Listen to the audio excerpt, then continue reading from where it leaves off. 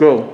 Okay guys, so right now we'll be talking about blind and semi-blind contour drawing. Remember, a contour is the interior and exterior edges of a form. Doing a contour drawing, you're delineating both the interior and the exterior edges of that form. Remember, you're working with a single fluid, unbroken line.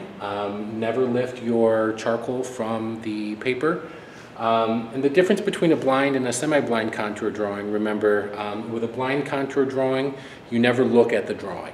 The drawing will then therefore be quite abstract. The various forms won't line up quite as much as they could. With a semi-blind contour drawing, you will kind of double back and sort of check the drawing periodically.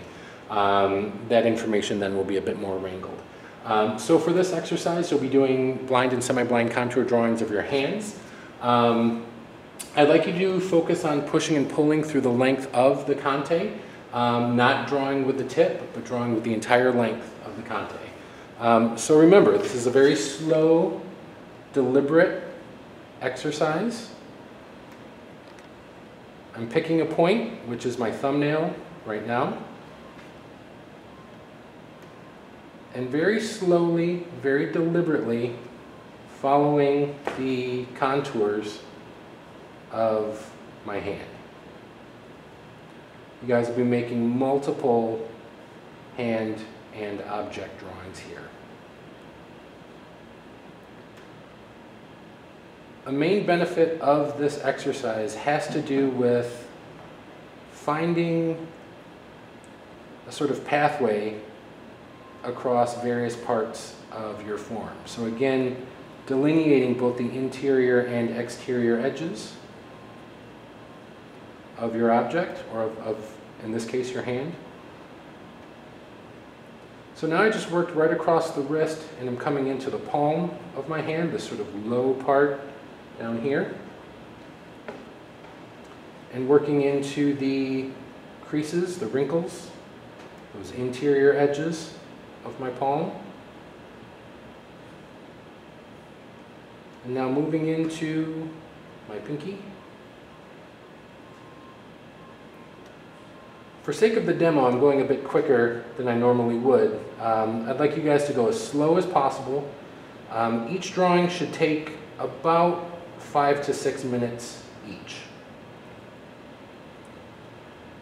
Notice again, as I'm working, my eyes are glued to the subject. I'm never looking at the drawing. What this does, this really helps to develop a high degree of hand-eye coordination. What you're looking at is what you're drawing. You're almost imagining your eyes scanning this form, and there's a link between what you're looking at and what you're drawing. So, that's a very quick, completely blind contour drawing. We'll be moving now into semi-blind contour. For the semi-blind contour drawings, just to complicate the exercise a bit more, grasp or grip an object, draw your hand and the object. Use something that's sort of natural, organic. Here I'm using this vertebrae here. And you'll see the main difference here is maybe once every 10 seconds I'll glance at the drawing just to double check my location. The semi-blind contour drawing, because of that glancing, will be a little bit more pulled together. So again, same sort of deliberate exercise, slow, cautious, very deliberate, starting with this vertebrae, now getting into my thumbnail, and just periodically checking my location. Again, maybe once every 10, maybe 15 seconds.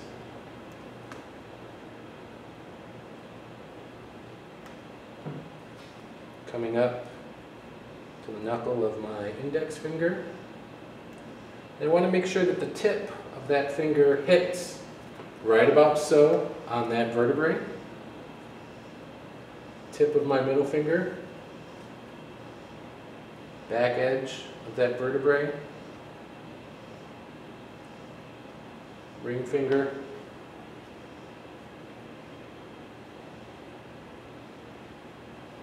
and back into that vertebrae. And I know I want that to rest right at the sort of meat of the palm near my thumb here.